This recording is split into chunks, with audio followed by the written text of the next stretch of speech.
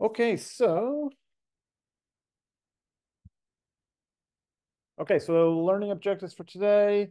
In this lecture are going to be what are differential abundance methods, the importance of applying false discovery rate correction, appreciate the pitfalls in microbiome application of differential abundance methods, ways to maybe address those issues, and then after that we'll talk a little about PyQuest and how maybe you can predict function from 16S data, and importantly some of the limitations around that. So differential abundance testing is literally just identifying which taxa are different between two or more groups. And fundamentally, compared to the things we were talking about with alpha and beta diversity, which are maybe a bit more complex and compositionality and PICOAs, this is really one of the most simple questions you could ask, right? Like it's literally saying, hey, what bacteria are different between, this group and this group? I mean, that should be pretty straightforward, right?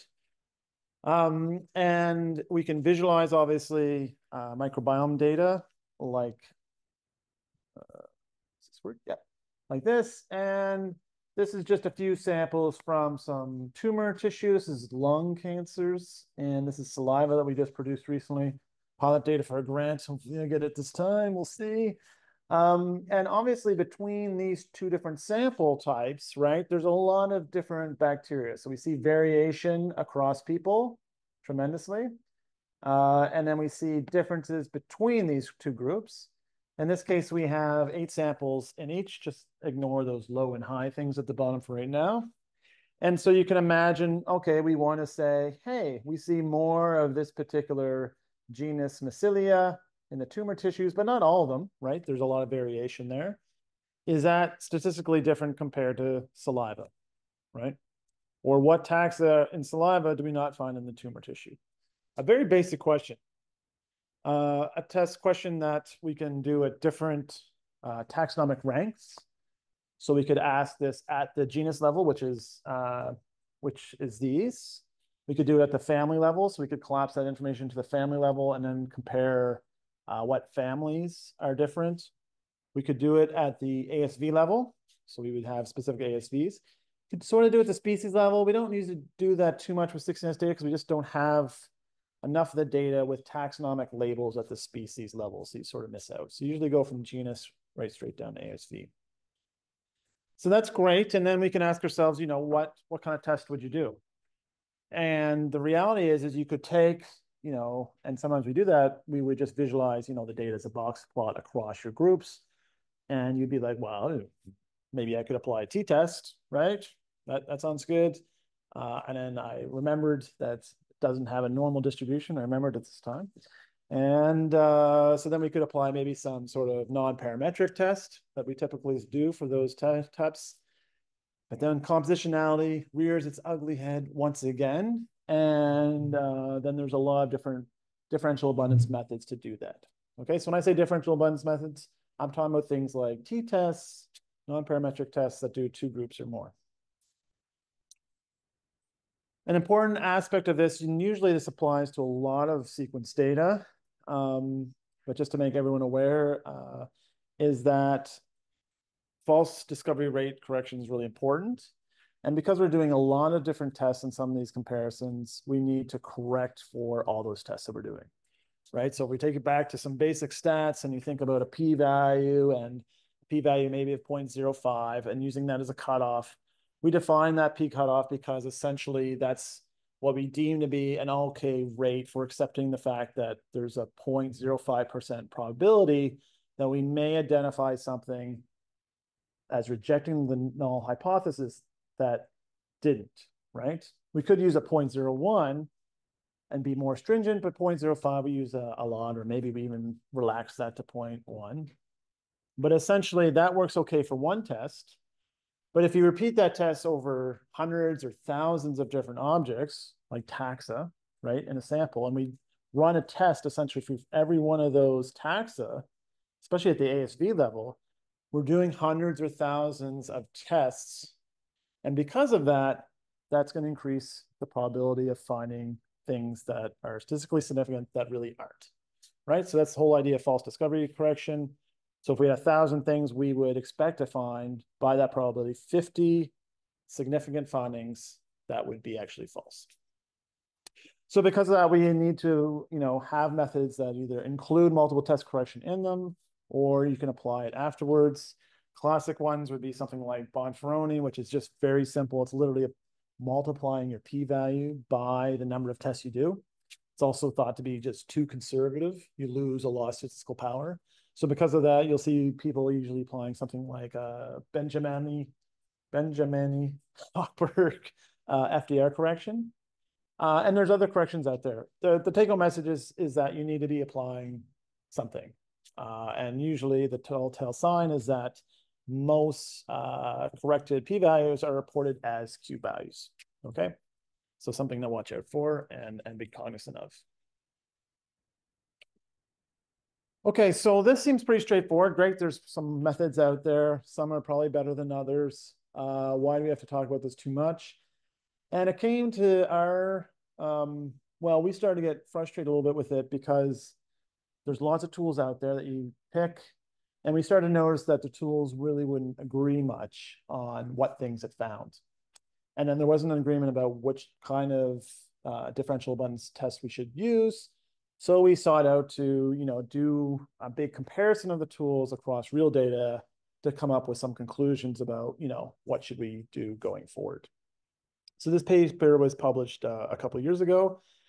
And what we did in this paper is we looked at 38 different data sets. This was all 6NS data, real data, and 10,000 samples across these different data sets. And these data sets include human, environments, things like that. And we limited it to just 2-group tests. So we didn't even get into, how to find differential attacks across multiple groups. Just we focused on 2 groups is kind of simplest. And then after that, we then compared essentially 14 differential abundance methods. Some of these are repeated a couple of times because we tested them with different normalization methods beforehand. Some of them are, things that we wouldn't really apply, but we included anyway here. So you see our classic t-test. You see a Wilcoxon test, which is a non-parametric test that's used in a lot of different fields. And we have tested it with like rarefying and also applying a CLR transformation.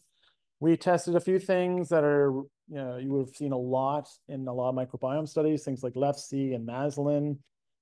We also tested some newer compositionally aware tools, things like ADLX, ANCOM, and corncob. Some of these come from RNA-seq world, and some of them have been developed from microbiome data. And then we basically just compare, applying these tools across all this data, how well do they agree? And going into this, I think we thought, okay, some are going to be pretty lenient, some are going to be conservative. Yeah. And we're hoping that there'd be a nice overlap and we would just move on with our lives. And of course, it's not quite what we found. And so here's a table basically showing all the different data sets that I just talked about as rows. So they're just sort of obviously abbreviated to give you an idea of what they are. And this is done at the ASV level. And each column is a different tool that we applied. And the number in the matrix here represents how many ASVs were found significant by that tool in that data set between the 2 groups. So what we see here is that, first of all, if you look across any row, you see quite a bit of variability in the number of ASVs picked up as differentially abundant by these methods. You also see that some tools definitely seem to be predicting a lot of taxa, a lot of ASVs. So we see that EDGAR, LEFC, and these Lima-Voom tools are picking up more ASVs than some of the other methods. And we also see that some are a bit more conservative. So things like ADLX and ANCOM tend to be a bit more conservative in the number of ASVs that we found. But it is pretty terrifying to see such variability, right, across a table. It means that if someone applied, LEFC on one data set, and then someone else repeated the same exact experiment, everything else is the same, right? No other biases. They applied a different differential abundant method. They would get drastically different results. And that obviously makes it hard for finding out, hey, like how many how many IBD papers have there been, and people are trying to figure out which bug it is that's really key to it, but they're reporting these different taxa, and someone else reports different taxa. Well, that's problematic, right? So we thought that maybe at least there could be some consistency between the tools, right? That the core of the things they find at least all overlap. And that's sort of not really the case. And so what this is just showing is the proportion of significant features that were identified by each method.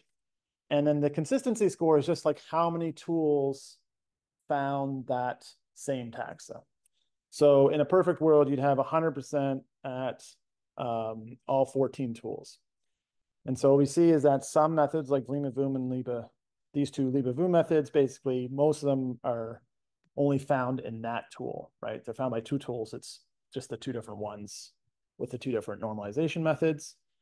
Wilcox and CLR, same thing. So essentially those are features that weren't even detected by another method. They were just detected only by them.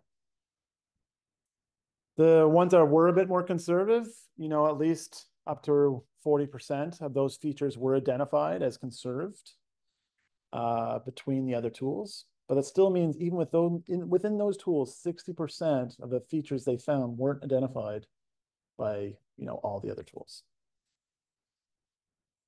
And then lastly, what we did was we tried to get a handle on what maybe the false positive rate is. And so for this, we just took 6 different data sets. We took just one of the groups, just the sort of control group, right, where we hope to not find a signal. We actually randomized some of the samples within that. And then we asked essentially how many ASVs do we detect?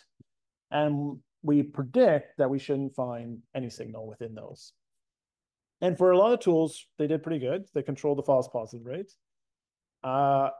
Oddly enough, there's some really weird stuff going on with LimaVoom, where essentially it works most of the time, and then it would go off really haywire and just report a lot of significant features. And we see EdgeR and LeftC reporting sometimes up to 2 or 5% ASVs as significant when they really shouldn't be there. Okay, so that's pretty depressing. And then the question is, okay, that's great, Morgan. What should I do? What's the best way forward? And of course, the typical answer in bioinformatics, it depends. And so it does depend a bit on what you're aiming for, right? I think the knowledge that these tools give different results, I think is half the battle, knowing that unless we're using the exact same tool, we're going to find different taxa. It also comes down to your tolerance for false positives or false negatives, essentially, right? So if you know that it's okay, I don't mind reporting a whole bunch of taxa because I'm going to do something else with them later on to maybe validate. I'd rather have too many than too few. Sure, that's great. I'd rather do that. But it could be problematic as well, right? You don't want to have too many things to talk about when there's not a lot of signal. One thing I didn't show the data for here, but we showed really clearly in the manuscript, and that's why we sort of apply filtering a lot with our data, is that filtering the data, the ASVs out that are sort of rare, really improves signal overall. It helps with the consistency score, and it helps with that heat map at the very first I showed, drastically reduces a lot of those false signals. And so one way to do that is what we do is where we apply a prevalence filter. So in the paper, we use a 10% prevalence filter, which just means that any ASV that's not in at least 10% of the samples basically get removed from the analysis, right? And the idea being if it's only in 10% of our samples, it's hard to identify for sure whether it's a robust, essentially, taxa that's significantly different. So that's one approach.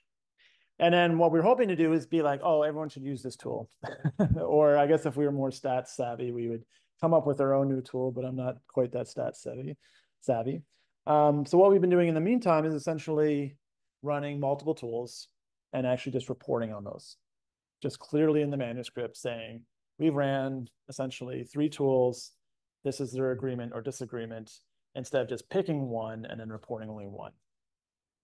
So what that looks like is something like this, maybe. So this comes from some work that Robin's been doing with saliva and mental health in children, but we've also published a few papers where we've done this approach as well. And so for this example, we've run 3 tools, ANCOM, Maslin-2, and ADLX-2. And essentially then we just report the taxa that are identified by any one of those methods, but then we highlight essentially how many of the methods also identify that same taxa, right? So now we have a short list of interesting taxa across different diseases or phenotypes that we're interested in. And then we can sort of get maybe a bit more, hopefully, robust feeling about whether this is a true signal or not, right? So this Haemophilus one down here in depression, will only a single tool pick that up. Maybe we don't put as much weight in that. Some of these associated with anxiety were not picked up by ADLX, but then some of them are found across all 3. Is it a perfect solution? Not really. This is not the future of statistics by any means, but I think at least it's a bit more clear and transparent, essentially, to the reader of the variability within your data set. Yeah. And I don't really have a better solution than that now until, someone comes up with better methods in the future that we can all get behind. And they are coming out.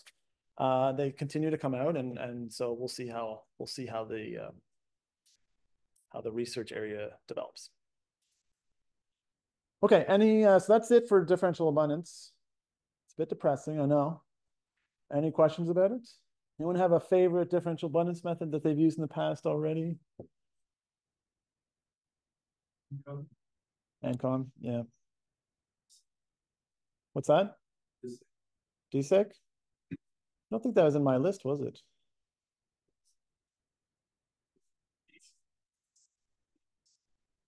Oh, yes, yes. Yeah, so that's good. I think the only one that was a little scary and is probably LEFC. It was used by a lot of microbiome studies, and we see pretty high false prediction rate there. So yeah, maybe you want to reassess that one. Okay, great. Well, then we're going to move right into sort of jumping off of that. That sort of is the end of, I guess, what I would say, our routine 16S analysis. That concludes that. And then the last little part I'm just going to talk about is functional prediction.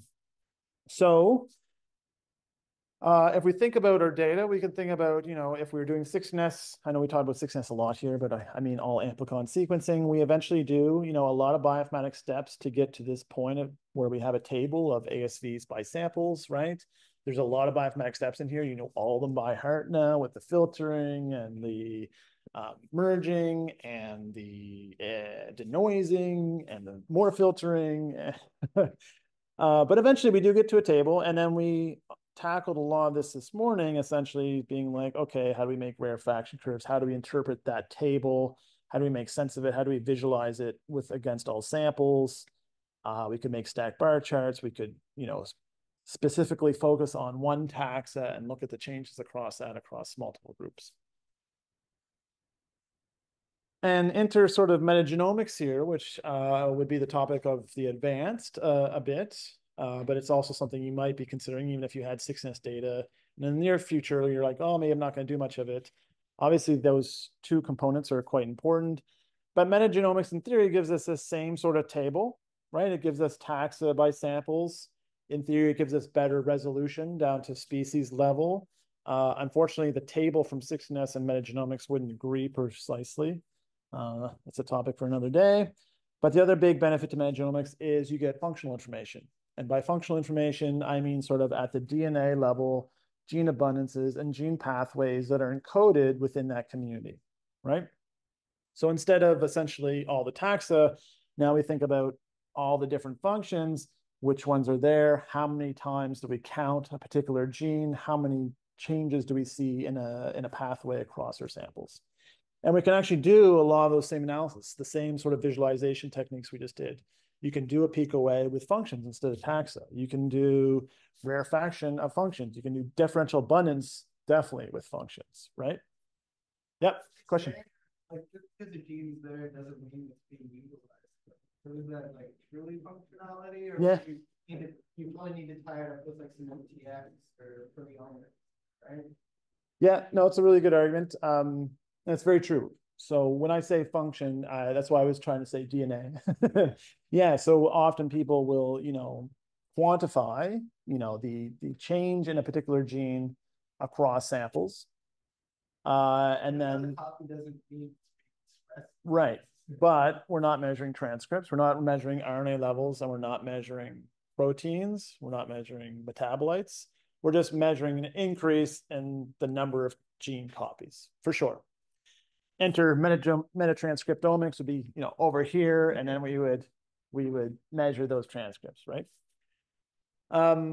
But anyway, even so, if you think about, microbes exist for a certain reason, they're there if they're selected for in theory, an increase in certain pathways could lead to, yes, further experiments where you'd be like, oh, this is interesting. We see an increase in whatever, nitrotoluene degradation. And so you can go down this pathway of focusing on to say, oh, do we actually see metabolites tied to that? Do I see expression changes? And so the idea, I guess, with functional prediction is that can we take the 16S data from here and then make predictions about what this table would look like, right? Without doing the metagenomic sequencing. So I did this in my postdoc. I developed a tool called PyCrust in 2013. Feels like eons ago. It sort of is now. And then PyCrust 2 was developed by my PhD student once I had my lab. And PyCrust has been used a lot. I think it's over 10,000 citations. And then we'll talk about the love-hate relationship in a second, but we're going to talk about how it works first. So the whole idea here is to make these predictions. We essentially leverage our known information about microbial genomes, right? We've been sequencing microbial genomes for years now. We have huge databases, thousands of genomes. And so the idea is, why can't we use that information to say, well, we know what taxa we have, right? We generate this table from our 16S data. And if we think about this table, if I know that this ASV is 100% identical, say, to a particular genome in my database, well, then can I then use essentially this genomic information within this genome to essentially make predictions about how much that ASV is contributing those gene abundances to my community. And so at 100% identical, maybe it works pretty good, even though we know you can get gene differences between things with 100% 16S identity. But you might have a pretty good handle on what genes are in a typical genome if it's that close. But then, of course, the question gets a lot more complicated if you don't have that genome in your database. What happens if it's only 80% similar at the 16S level? How much can we trust the genes in this genome to be a good predictor? And so that's where essentially PyCrust uses this information and then tries to improve upon these cases where we don't have great genomes. Okay, so to do that, essentially, we actually build a tree very similar to how we built a phylogenetic tree earlier this morning by this placement method. It's exactly the same. We have a reference 16S tree, and then we place our 16S sequences into that tree using a very similar method. So that's actually the same step. It is phylogenetic based, and so that's important because we're not trying to map things through taxonomy at any stage with PyCrust. It's all phylogeny based. And then the sort of real magic happens at this stage where essentially there's a process where you do hidden state prediction. So what that looks like is given a phylogeny, and then you have some sort of traits on the tips of this trees. So all the tips are thought to be here are reference genomes for a single gene. So pick your favorite gene in your head. You call it gene X. And then zeros means it's absent from that genome, 1 means it's present, and 2 means there's 2 copies of it, 3, etc. Okay? So this is just predicting one gene. And then the tips here are where we mapped our 16S ASVs to this tree. Okay? And then the idea is to use phylogenetic approaches to predict now what we think the state for this particular measure would be at these tips. People have done this in the past, mostly from interesting, like wanting to know ancestral state prediction, knowing of, when did tails evolve, like what ancestor had a tail, and then you can do essentially these approaches. So to do this prediction, there's different methods out there. There's maximum parsimony, maximum likelihood, and others. Very nicely, in 2018, a different group made this Castor package, which greatly sped this up. And by default, PyCrust2 just uses maximum parsimony. But essentially what happens here is the algorithm looks at these question marks and goes, what's the most likely occurrence? What's the most likely trait here? So for this one, where there's zeros, one, maximum parsimony would say 0 makes sense here, right? That there was one evolution point where somehow this gene was obtained. Over here, it's very close to this tip, so we would probably predict 2. Same thing with this one over here, there would be 3 copies. And then that's repeated for every gene in the genome that we're looking at. Yeah. And then after that, essentially, then we're just doing some, just collection of the data together into essentially division and multiplication of matrix tables. So the first one that's kind of interesting is we actually correct for 6NS copy number, even though we said that most people don't usually do this. We do it for our functions because why not? If we're making functional predictions, we might as well try to correct for 6NS at the same time to make our functional predictions better. And so what we do is we actually predict the 6NS copy. So again, we know how many copies are in many genomes, and then we predict for your ASV how many copies of 6NS we think is in it. And then we then correct your ASV table by simply dividing by those copies, right? So this one here has 5 copies. So instead of 10, it becomes 2. We simply divide our number of ASVs by that. So we call that a normalized ASV table because the word normalized isn't used enough already. And then we say, okay, let's get into the functions. And then we just say, okay, now what do we do? Well, the magic is that we've done this step just previously where we predict now the contents for every ASV in our table. So we have, in this particular case, they're KEGG orthologs, but it could be other types of gene families. And then we simply multiply together the numbers to get our total amount. So if we're interested in how many of KEGG ortholog 00001 is in sample 1, well, then we just need to add up all of the KEGG orthologs in these genomes multiplied by their presence of their ASVs, which is calculated here. So it's 2 times 4 plus 1 plus 1 and 2 times 2. Add those together, you get 13. Likewise for the other spots in this matrix. And essentially this is then what would get output by PyCrust. So most of the magic happens obviously in the previous step. This step just combines it all together. Any questions about that? Yes. Can you do this with any system? Or does it have to be like a specific region of the system? No, you can do it with any part of the 6NS because the reference tree that we use is a full length 6NS reference tree. So it's just like, it's identical essentially to what we did this morning where you're placing a fragment of the 6NS. Does that a certain quality of the sequence? Like if I did like a regular eliminate-my-seq run and I got relatively good like data back, like I could just do this analysis. Yep. And usually you would use the denoise sequence, error-corrected sequences. Yeah. And just like anything else, it's dependent on how high quality that is. Yep. Is there any reason that the database A that you take all the genomes from? No, it's just the example I give here. Oh. Actually, in the lab, you'll be using Metapsych. Yeah.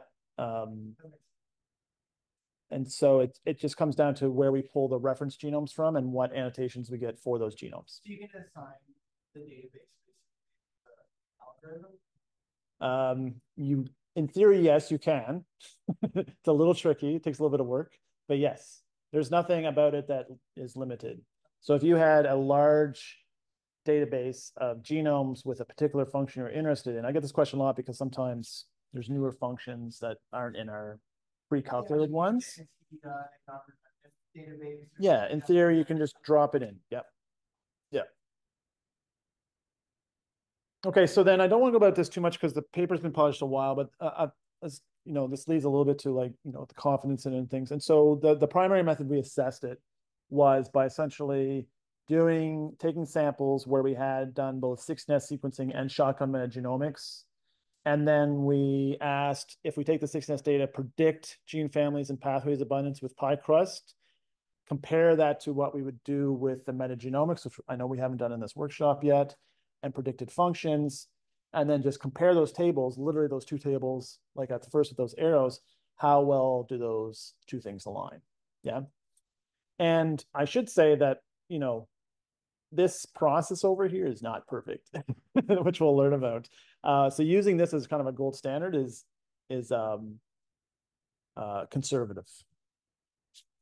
And then so basically we do that, and we do that across a few different data sets. And because after PyCrust1 came out, there was some other tools. So Tax for Fun 2, PanFP, and PyFillin all came out after PyCrust1. So we had to, compare our method to theirs.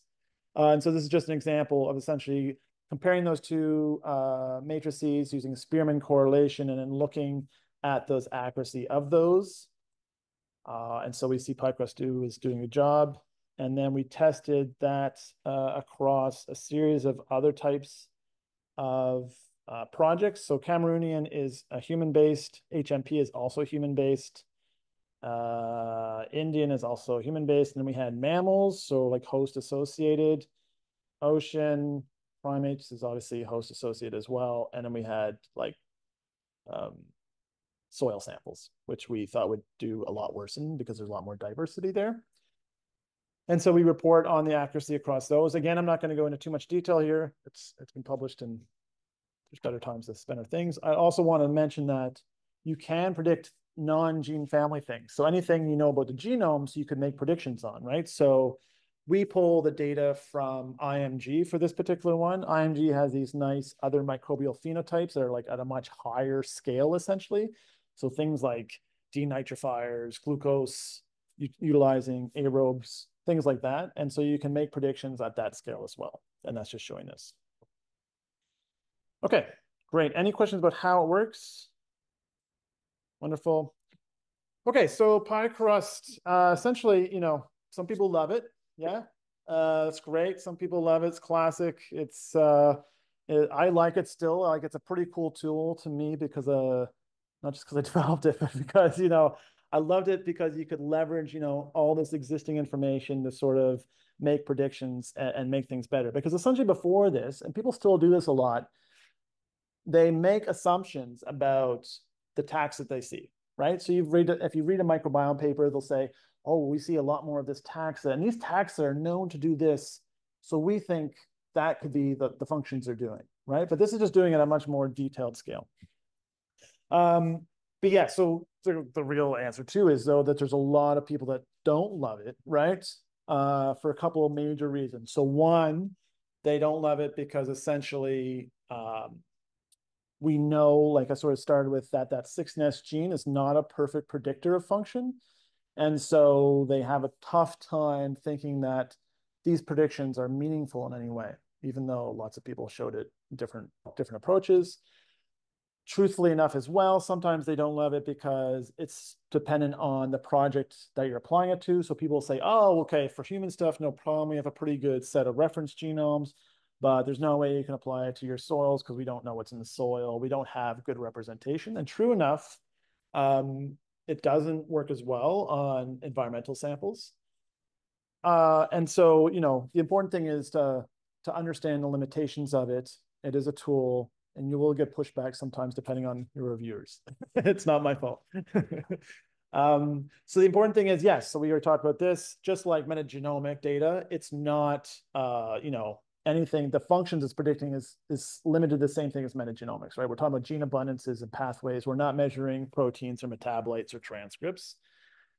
On individual genomes, the prediction accuracy could be low, right? So this is conglomerated across all the ASVs. If you pulled a single ASV and said, oh, I just want the predictions for this, I get a little worried about that. So, the predictions on a single ASV could be a bit lower. And the big one here that I don't think people appreciate is that functions that we study are in databases, and those are well annotated and characterized. And the classic thing that people point at is things like E. coli, where we sequence another E. coli genome, has the same exact 16S sequence, but we know there's like an extra 10 or 20% of the genome have different genes. So they're like and it's rightly so. Like you sequence another genome and you get, 10% more genes. Well, how can you make predictions on that? The reality is that part of the genome that fluctuates a lot is not really well studied. Yeah, we don't actually have them in functional databases. If you try to characterize the function of those things in the periphery, like 50% or more won't be annotated with any sort of functional database. So our ability to predict is based on the things that we know. It doesn't predict all the things we don't know. So the take-home message here is that if you do use it, understand its caveats, be sort of maybe restricted in your language, and then also realize it's just like anything else, right? You're hypothesizing, you're making hypotheses, you're generating hypotheses that you can then validate further. Maybe you validate them with metagenomics because it seems worth following up on. Maybe you test some enzymatic enzyme assay on the sample to say, oh, does it look like this, right? So it usually comes down to language and not sort of banking your whole paper on, one PyQuest result. All right, does that make sense? All good there? Okay, and then lastly, I just want to give an example of where we applied it, and I think it's underappreciated a little bit, is that for metagenomic data, we talked about this, I think Robin talked about this, metagenomics is sequencing all the DNA as sample, right? So that works great for things where it's mostly microbial, right? Soil, stool samples.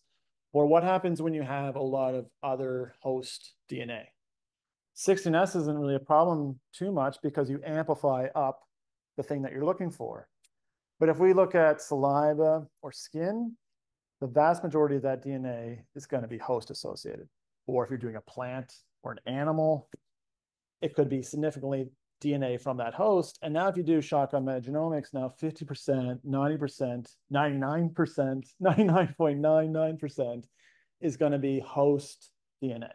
So obviously that drives up cost a ton, and it makes our ability to do, well, you should just done metagenomics, which is already 10 times more, but now it's going to be 100 times more to account for the sequencing depth issue, costly. Yeah. And we also have cases where we just have the 16S data in hand already. Maybe we can't generate new sequencing. Okay, so this is just one last little thing. This came in from a paper right around the same time we were publishing PyCrust 2. And this was looking at bacteria and tumors. This was not out of my lab. This is out of Ravid Straussman's lab in the Weizmann Institute. And basically they took previously biobanked cancer tumors and were showing through a lot of different techniques that it looked like there was bacterial DNA in them. And they used fish to identify that they look like real cells. And so it was obviously a big paper. This is just showing bacteria amounts. This is actual absolute data. This is not sequencing data here of different types of tumors. And so this kind of made a big splash. And towards the end of that paper, they wanted to make some predictions about, hey, is there functional differences between across the different tumor samples? And so we used PyCrust 2 to make those predictions. And essentially the heat map on the left is just showing that these are all these metacyte functions and showing that there's variability across the tumors. And then they picked out this example where basically looked at specifically at lung cancer, and then they split up lung cancer into current smokers versus those that never smoked, and looked for particular pathways that were predicted by PyCrust, whether there's association there. And so it was kind of interesting in that basically found different pathways that are associated with essentially smoking, so nicotine degradation, toluene degradation, phenol degradation. And then we also found a few things that are associated with plant-related microbes, so glycine biosynthesis.